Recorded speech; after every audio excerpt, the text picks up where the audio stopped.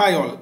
In this video, we are going to see how to change the password of default administrator user of Seqrite Endpoint Security Console.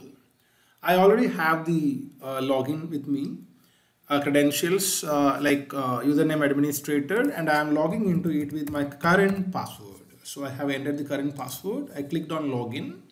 So I am landing into the dashboard of this product. Now go to admin setting. There you will get the option to change the password of this current user that I logged in, that is administrator.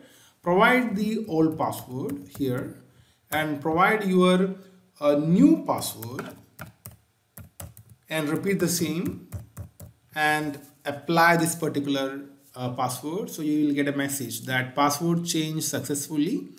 Click on OK message. So now let's log out and let me click here to log in and again provide the new password that I applied. So let's see whether it is logging in or not. Provided that password, clicked on login. Yes, I have successfully logged in with the new password. So this is how we are changing the password of our administrator user. We believe this video is helpful for you and thanks for watching this.